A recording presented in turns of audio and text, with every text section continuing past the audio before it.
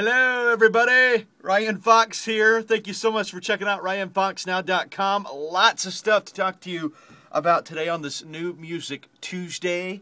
Lady Antebellum has a new album out. This is a Christmas album that is coming out today. They actually recorded this back in July, I think. Yeah, July, back in Nashville.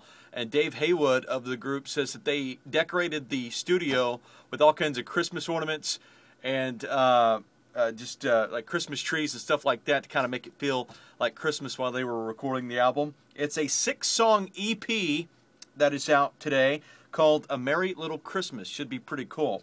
Speaking of Lady A, they are atop the AMA nominations for the American Music Awards. They are actually tied Eminem for the most nominations this year in that multi-genre award show that they do every year out in Los Angeles. Nominated for Breakthrough Artist of the Year and also Favorite Adult Contemporary Group as well.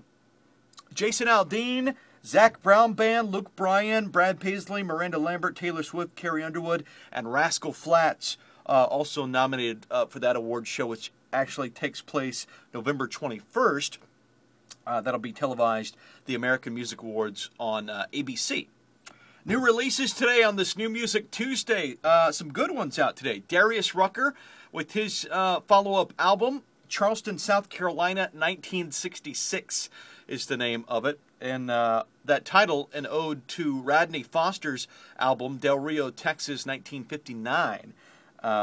Rodney Foster, an idol of Darius Rucker. Comeback Song is one of the songs on that album. Great collection of songs there. The band Perry have come on strong this year. Their new album, self-titled, is out today. It's got the songs Hip to My Heart and what other song is on there? Oh, If I Die Young, their current song. A song I like a lot. Really like that song. It's good stuff.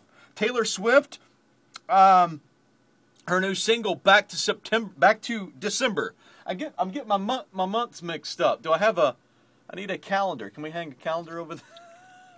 Put Back to December on the list of songs you need to download from iTunes today, because that is the new one from Taylor Swift off her album Speak Now that comes out on October 25th. You can actually listen to that song before you download it right here on this website, RyanFoxNow.com. It's at the post right below this one. Is there anything else out there? Any other titles of albums I can mess up today? No? Okay. That's all we have then. Check back with us, though. More video blogs as we get more info. Thank you so much for checking out all the music news and e-buzz right here at RyanFoxNow.com. Have yourself a great day, and we'll talk to you later.